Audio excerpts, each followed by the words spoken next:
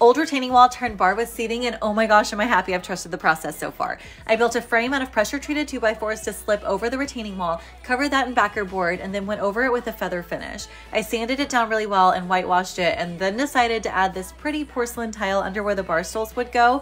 I used a deep ocean blue grout, something I've never done before, to finish it off, and I love how it's turning out so far. Next up, we figure out the countertops and what we're gonna do on the other side.